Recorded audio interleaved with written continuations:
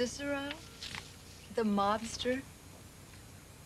Yeah, I met him once. Where'd you meet him? At a charity dinner in his honor. Charity? Oh, it's nice. He was actually quite charming. Not at all what you might expect. Yeah. On the outside, maybe. On the inside, dirty. He wants to kill a friend of mine. A thief named Charlie Dean. A friend of yours who's a thief. That's great, John. Strange, isn't it? We hang the petty thieves and honor their bosses with charity dinners.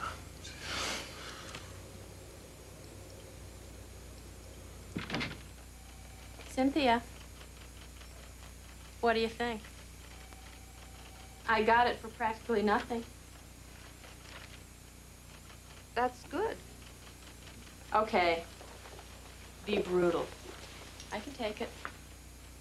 Well, it's not exactly something I would wear, let alone pay hard-earned money to buy. But it's certainly you. It looks great. Thanks. Oh, by the way, there was a Mr. Warfield here to see you. Hello, Michelle.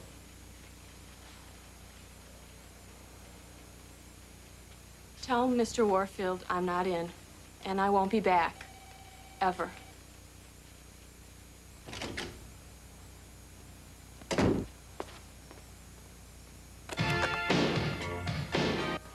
Mr. Warfield, Mike isn't in just now. Just tell her I'll be back.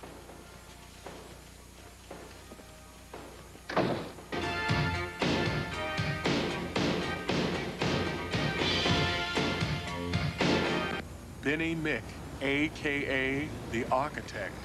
The architect? Yeah. Seems Mr. Mick specializes in robbing places that are tough to crack. He's a real student of architecture.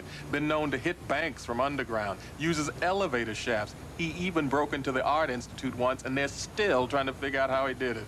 Do you have an address on him? Man has a bunch. Indiana State Prison, Joliet Correctional Center. At the moment, he resides in a loft over on Halsted. Thanks, Cheesecake. Don't say thanks. Bring food. Hey, John, did you hear the one about the thief that was caught by cannibals? He gave them their first taste of crime. I didn't do it, Sammy. I swear I didn't do it. You guys got the wrong guy. Then just tell us who did, Benny. I don't know.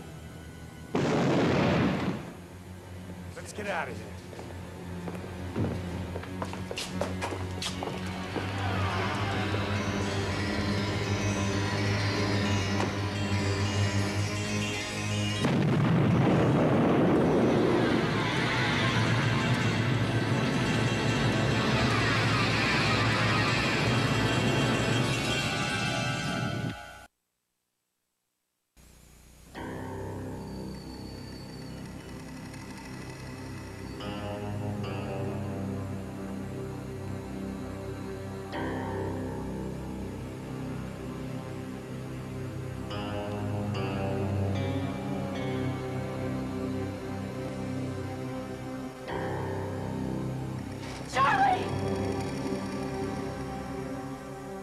How'd you get through my burglar alarm system?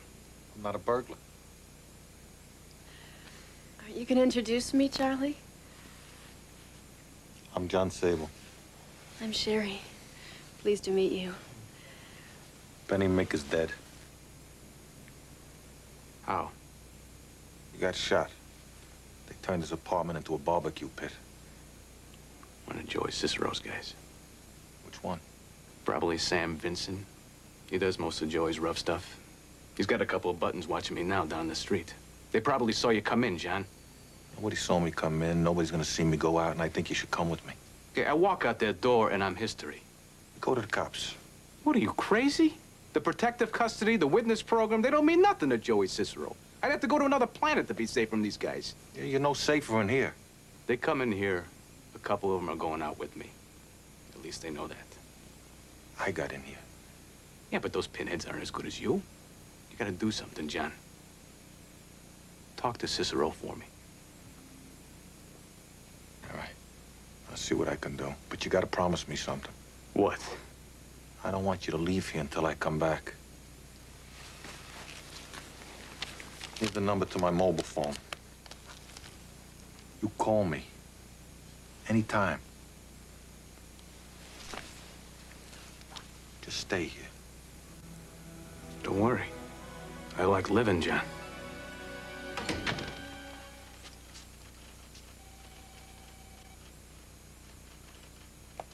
They aren't for me. Alan?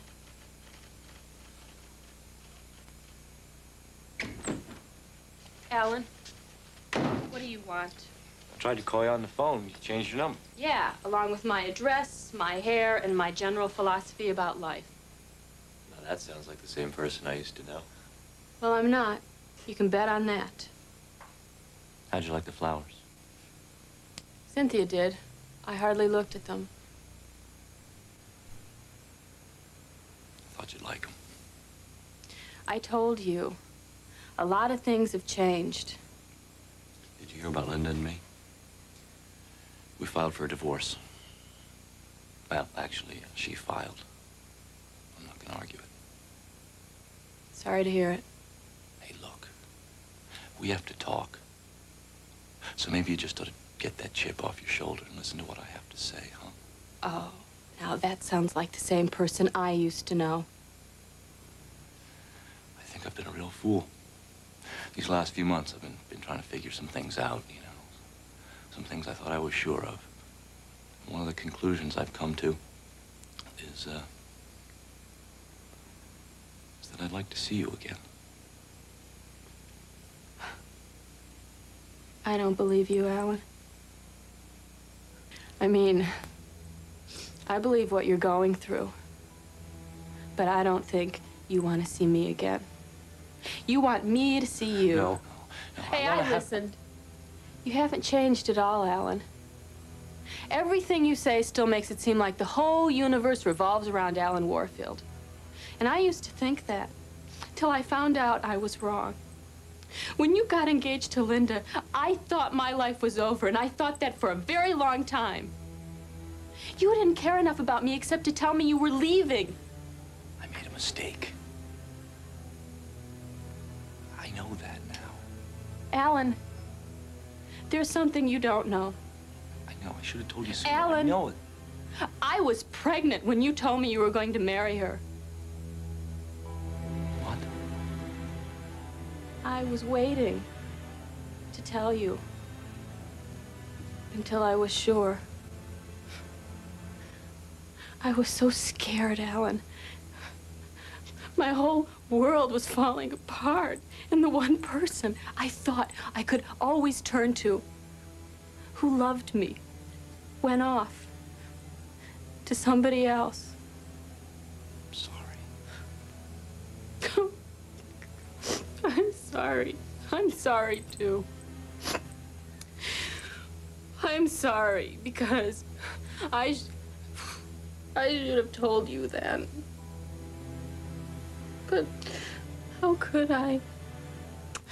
I knew if you didn't really want me, you wouldn't want a baby either.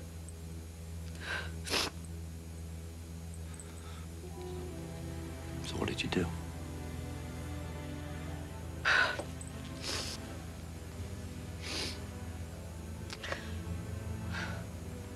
I was going to have the baby. But I had a miscarriage. Mike. Chip is off my shoulder, Alan. I don't want it back. Now get out of here.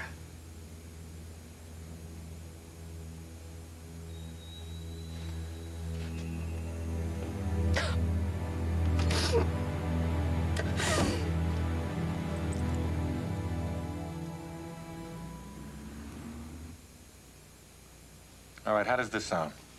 With respect to your request to serialize Nicholas Fleming's work, The Friends of B.B. Flem, we fully endorse the idea. Eden? Yeah, good. I don't think we should make the deal either. Could you just hold that thought 1 minute?